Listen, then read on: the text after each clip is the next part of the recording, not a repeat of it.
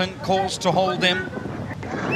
Now Go, and they often racing, and Tuk Tuk didn't get the best of beginnings. Is already on the back foot in the early parts of the race. Soweto Rose, one of the first to land running. Travel Masters up there. Al Romiachi, Sanctity's on the improve, the pink sleeves and the pink cap. Then comes Razor Red, the sheepskin noseband, the yellow with the red cap in behind them. Further back in running is Duke of Orange. Then comes Raise the Red Lantern.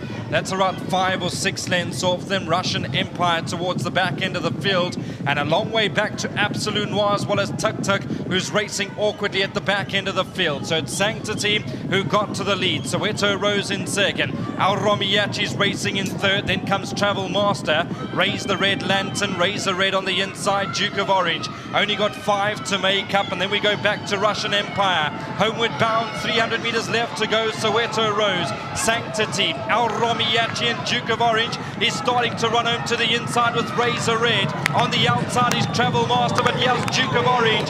Duke of Orange growing wings, and Duke of Orange got to the front. Razor Red on the inside fighting back. Razor Red comes back to win. Razor Red beats Duke of Orange. Behind that, very close, there's a few stacked up. Travel Master, Al Romiachi.